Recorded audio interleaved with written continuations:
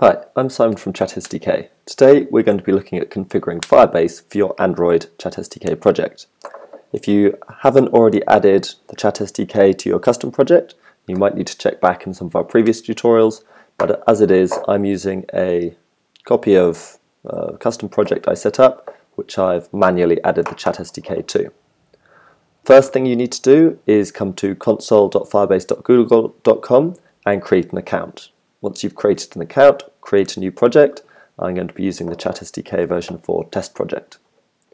Now, click on Database, and this will show you the name of the database that you have created.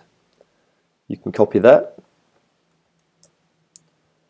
and now we want to copy that into our project.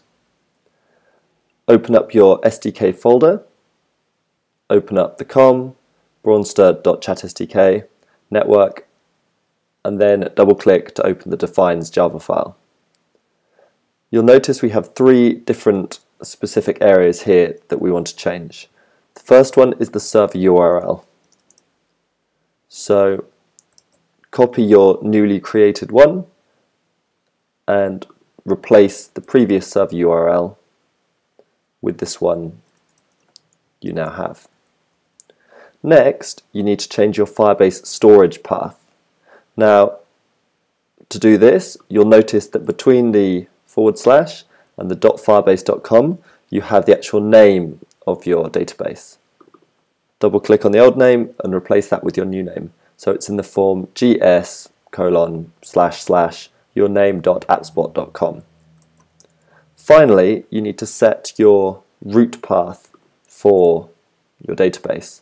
Now, the root path is an extremely useful tool as it allows you to branch your database into various different, completely unrelated branches.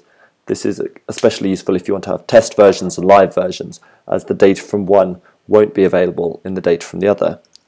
So we're going to just call this test Android. Great.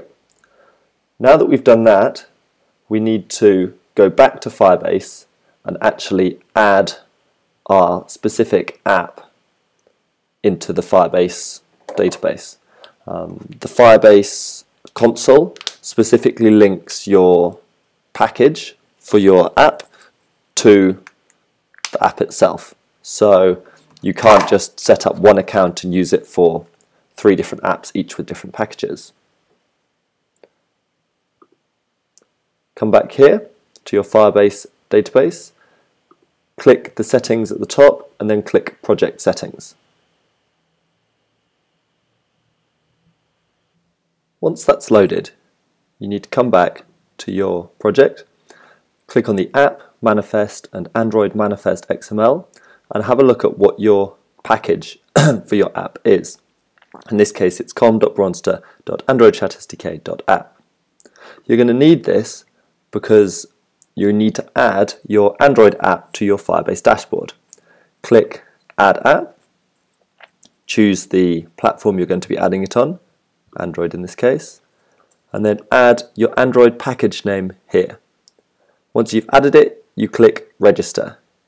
We're not going to do this because I've already done it, but the download config file and Firebase Chat SDK, you don't need to do anything with.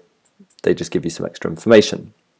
So you can see com.braunster.androidchatsdk.app. So we've already added it.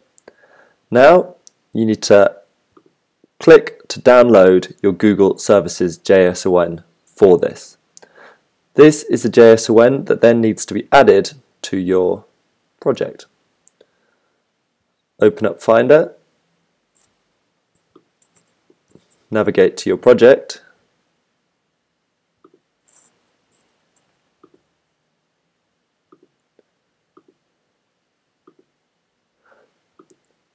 and click on the SDK file, and this is where you need to copy your Google Services JSON. So in this case, you can see I've already added it. Copy yours and overwrite this one. Now you need to do the second part of the process, which is extremely similar to the first and equally as important. You can see here that we have another app that I've added called Android app, and it has the package name of com.bronster.androidchatsdk.firebase plugin. You need to add this exact package name to your app.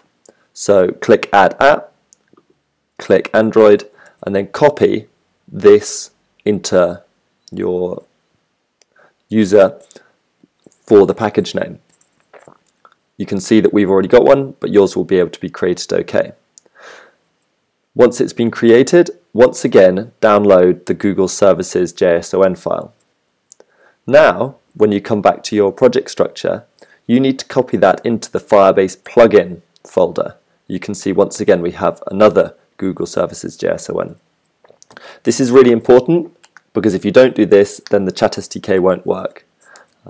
If you need any clarification, you can go to the wiki, and that will show you exactly what you need to do for each step. You just need to remember to add your new project package name into the SDK file and the com.bronster Android Chat SDK.firebase plugin into the Firebase plugin file.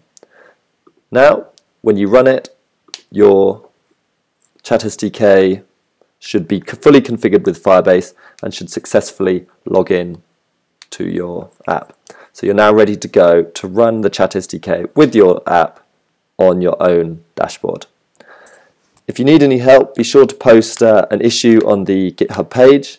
There is also a full, pretty succinct transcript of this video in our wikis, and I look forward to running through other tutorials with you in the future. Bye.